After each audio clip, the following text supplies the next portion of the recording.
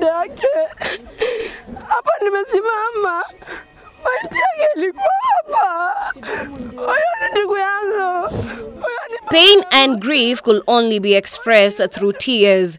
The pain of loss through alleged mistaken identity that brought a somber mood in Mowlem area of Dandora here in Nairobi County. After a mysterious death of Dono Yayo, who worked at a slaughterhouse in Kiamaiko. According to his wife, she received a call from the husband, but they could not communicate.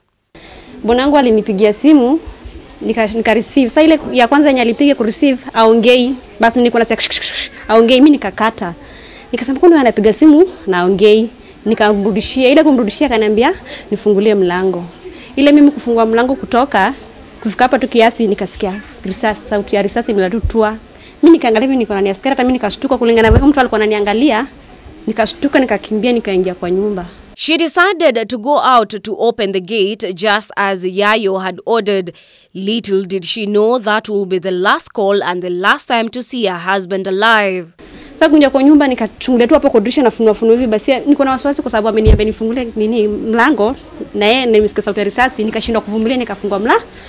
Kutoka hivi nikapata mama mgeni anaongea tu, kuna mtu nimesikia sauti, nikauliza mama nimesikia sauti ya risasi, akaniambia kuna mtu ameangushwa pale. Mimi nikasema ni labda ni yeye. Mimi kuteremka hivi kimbia napata already ameshazimika design. Sikupata chance yake kusikia sauti yake ya mwisho. Area MCA condemned the incident, terming it as inhuman, and he promised the family that he will do all it takes to make sure the family gets justice. Nihakikishie familia ya huyo jamaa ambaye tumempoteza leo, hii kitu nitaifuatilia na hadi haki ipatikane kwa hiyo jamii. Hiyo ni jambo moja nataka niwahakikishie, pia nikiwaletea rabilabi zangu kama kiongozi wa eneo hili. Tuko pamoja kwa hii mambo ambayo inatendeka na tutafuatana na nyinyi na tutafuatilia hii mambo hadi chini kabisa, tujue chenye kilitendeka na bona ikatendeka hapa kwetu. His brother Boru could not hide his pain through his voice, saying that Yayo was liked by everyone around. He was a hard-working man who fend for his family, and he pleaded with the government to speed the process of justice. Baba ya watoto wanne ana survive with hand to mouth. Watoto watakula nini kesho?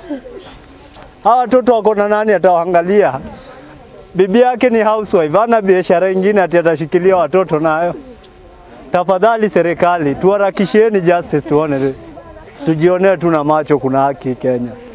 Yayo has left behind 4 children and 2 wives, and he was laid to rest at the Karioko cemetery.